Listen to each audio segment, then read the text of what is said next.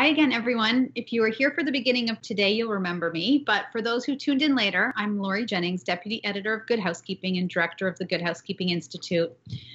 Before we jump into our next session and discussion, which I think is going to be very impactful, I just want to say a quick thank you to Birner and the great presentation she did of our Good Housekeeping Sustainable Innovation Award winners, and also offer my congrats to all of the winners. Amazing work and great job. Please keep it up.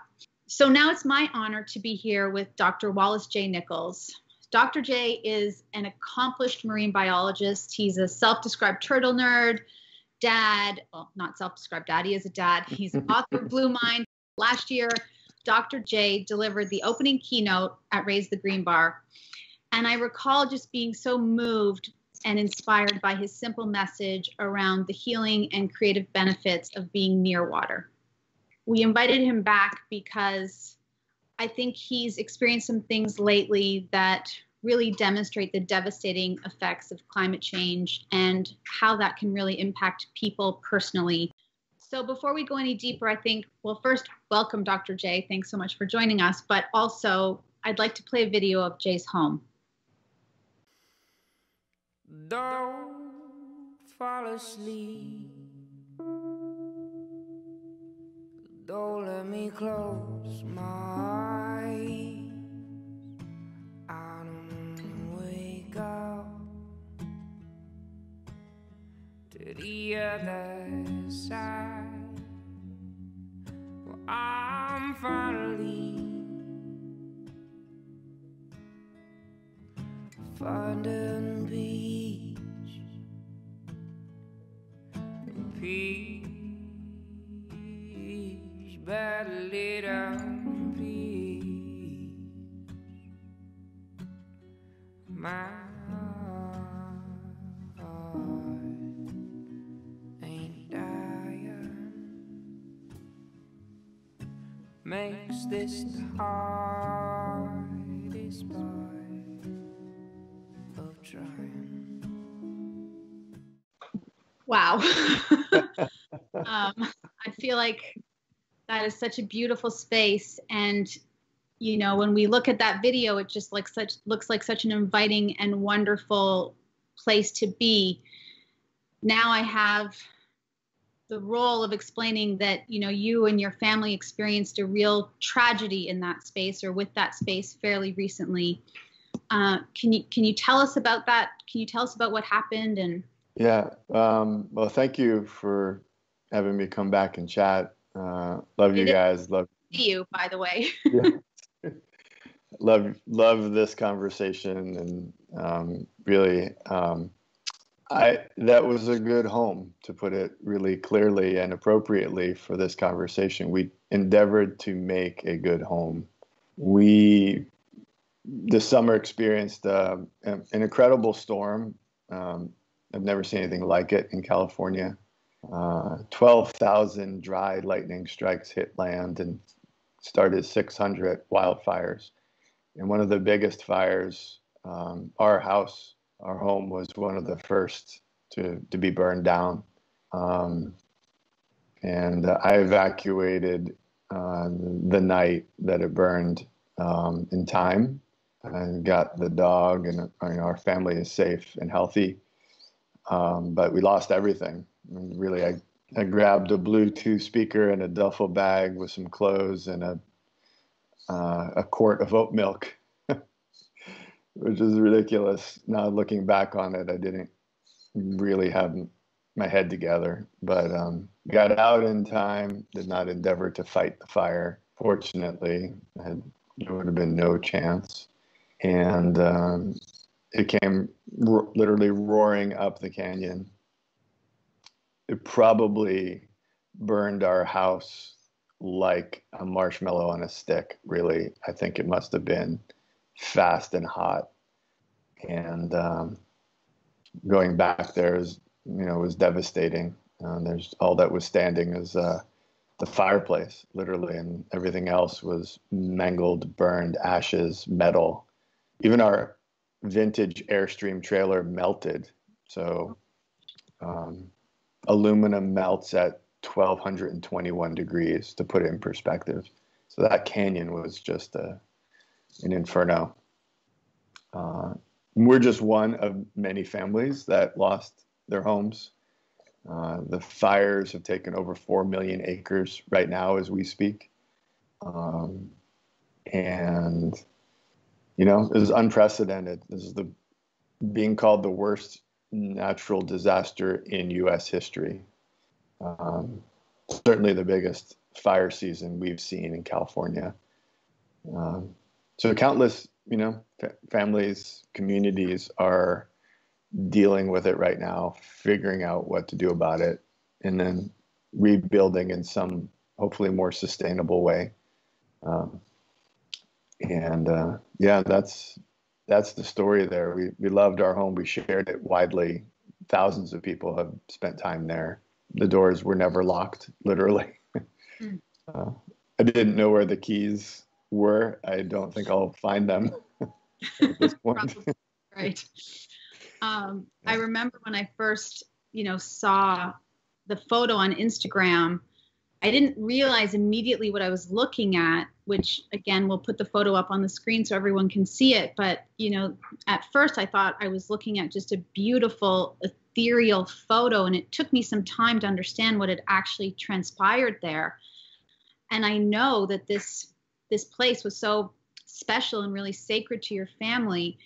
I mean, can you give us some of the history? I know, you've come to us last year and we know you through Blue Mind, but Slow Coast is also something that is part of your philosophy and part of your work that you do. And it feels like this home was so the core of that.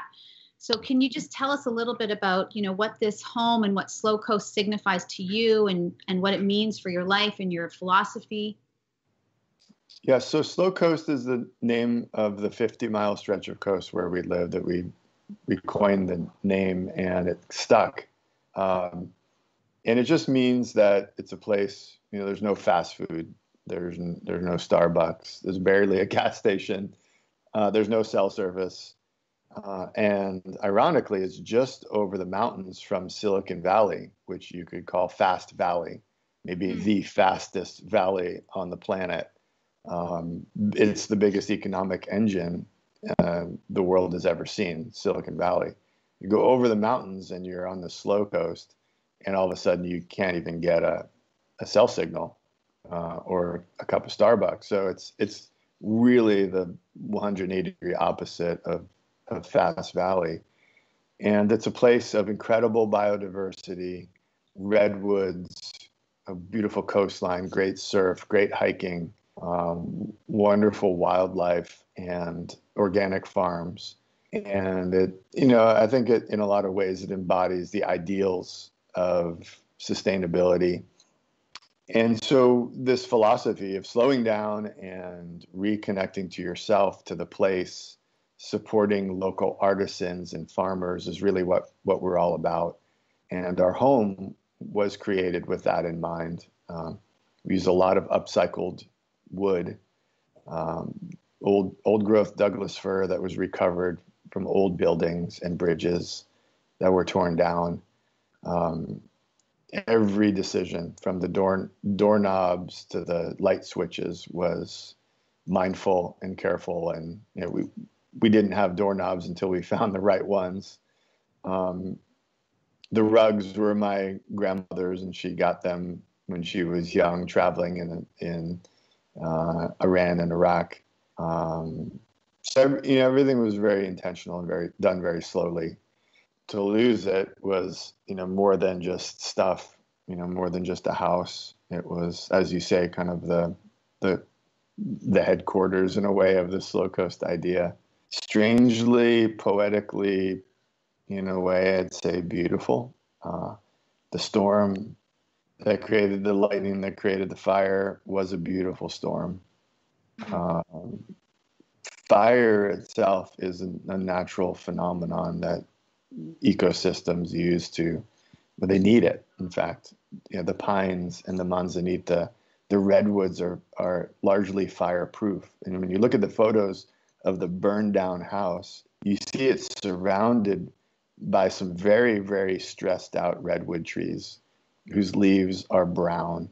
And I can say now, a month and a half later, there are green sprouts starting to show up around those trees and on those trees.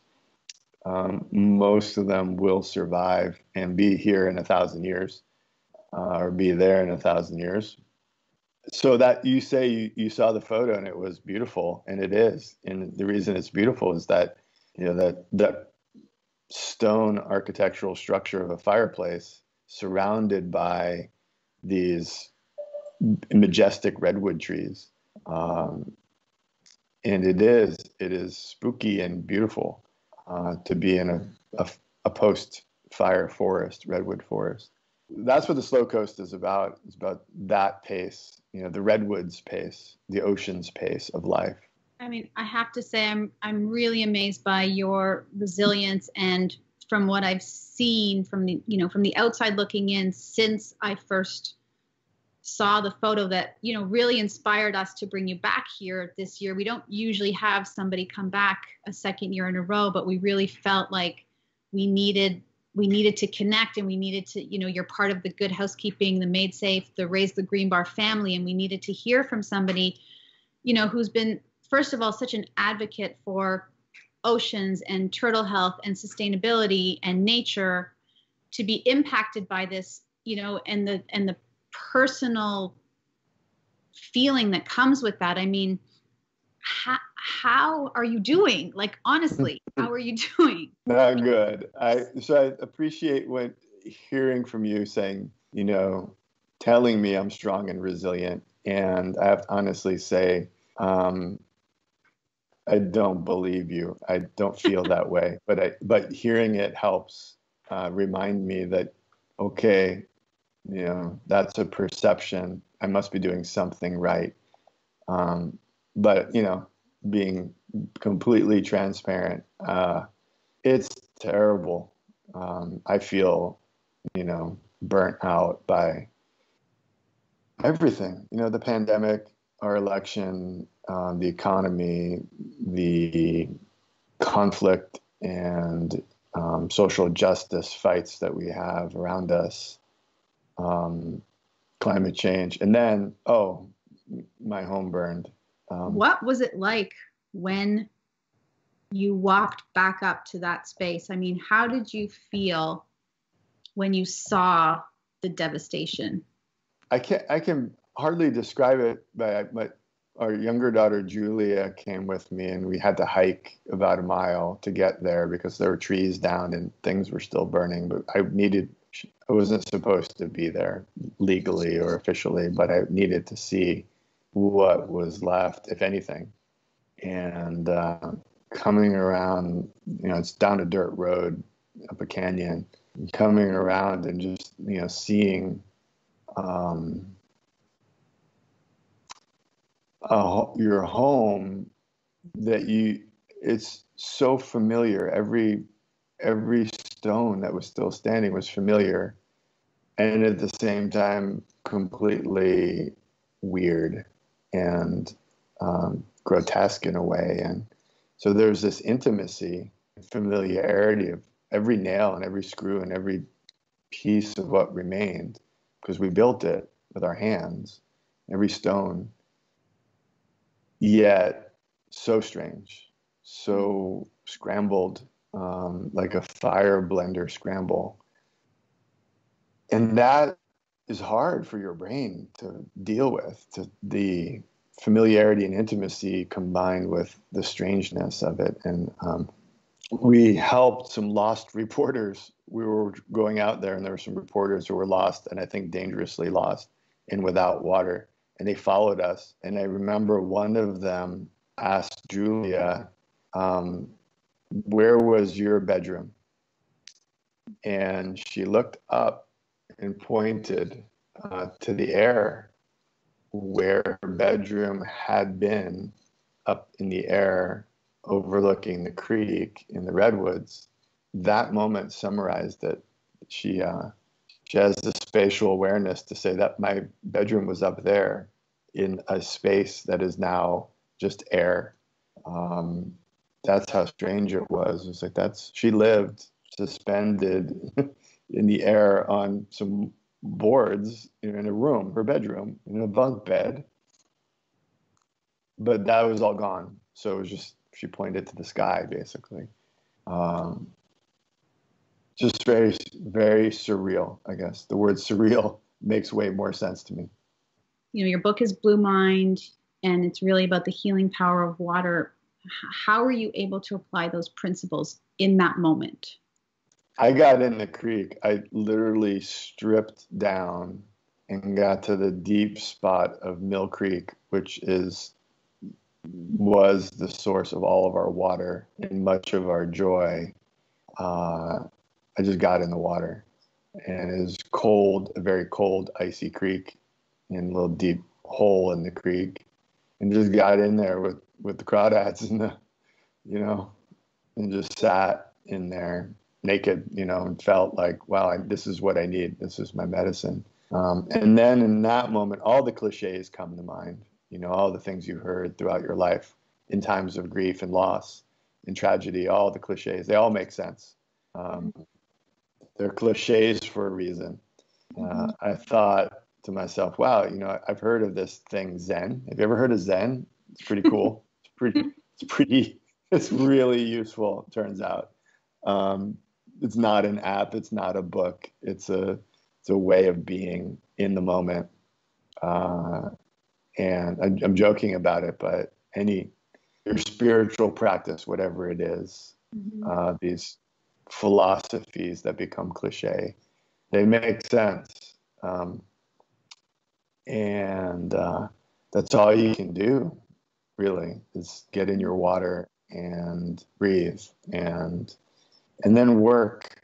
I just went right back to work on the things I love and care about. I have friends, I have community, people like you, and Made Safe and Good Housekeeping friends that I know are there, and have, offered to come and put a hammer in their hand and start rebuilding. And when the time comes, that's going to be a good party. That helps. It helps, really. And so there's, incredible sadness every time I think of something that I want to put my hands on, a photograph that only existed in analog, paper form, surfboard, whatever burned, and it's gone. You just gotta push through it. And it's just stuff, they say, but it's the material underpinning of our lives. The baseball cards from my dad's childhood. I think about all the work you do, so much of it in sustainability, and a lot of experts and scientists and people who have a lot of knowledge on these things are saying a lot of these fires are the result of unchecked climate change and preventable and all of these things. I know you mentioned it was a natural disaster, but natural disasters are more common and bigger and just seem to be more, and there just seems to be more and more of it. And what's your response to that, and what's your perspective on that, having been so personally impacted by potentially something that is the result of all the of the work that you fight against, in a way? Mm-hmm. Well, I can look back to my college years. I graduated from college in 1989. I remember reading Bill McKibben's book, The End of Nature. And back then, that's a while back, we're looking at 30-something years ago. We would say things like, by 2020, this could happen if we don't fill in the blank. Whether it was plastic pollution or climate change or endangered species or habitat loss. It's 2020, and here we are. And it's happening. It's happening. So this is not if you hear somebody say by 2050 XYZ will happen, just tell them to be quiet, and we can't kick the can down the road anymore. This is now. Climate change isn't a forecast. Plastic pollution is not a forecast. It is reality. So we need to respond to that reality and make changes, but we also need to be resilient and keep our heads together. And I can say that from a place of feeling like I'm not doing a good job at that part. you can't be part of the creative, collaborative team of people making things new, the new way of doing things, if you can't keep your head together. Running around like a chicken with your head cut off in red mind mode or burning out in gray mind mode is not what we need. We need people who are calm, cool, collective, creative, and collaborative to work together on the solutions. And we know what the solutions are. That's the good news. And a young voice can be in an 80-year-old body. A young voice can be in a 15-year-old body. But we need big, bold, youthful ideas that work. And so it's never been more clear to me. And that's where I find my optimism, is that we do have the answers on the shelf. And we have the answers from the neuropsychologists, from the technologists, from the people who make things, from a policy point of view. So we're ready to make a cleaner, safer, more just world. We've got it all available. We just need to kick a few people out of the way, or escort them. I don't want to get violent here. I'm not a violent person. I'm not going to kick anybody. Let's show them the door politely, and let's get this done. But we've been talking about climate change for decades. We've been talking about plastic pollution for decades. The science on both dates back to the 70s. Remember the 70s? Like, we've had the science, decided science, for 40 plus years, Right. Going on 50 years. To say we need more research, no.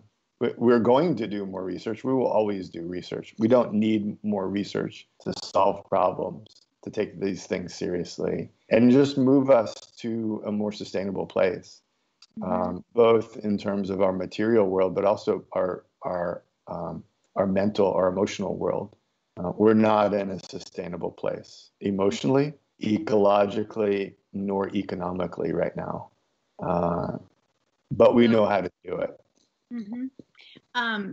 If, of course, we're always running against the clock in these events, but if you had just one sort of rallying cry or one, message that you want to get out there of things that people can start tomorrow or do tomorrow, or, sure, we're talking about 2050 and 30 years ago we were talking about in 2020, but what about tomorrow? What would you want people to take away for tomorrow?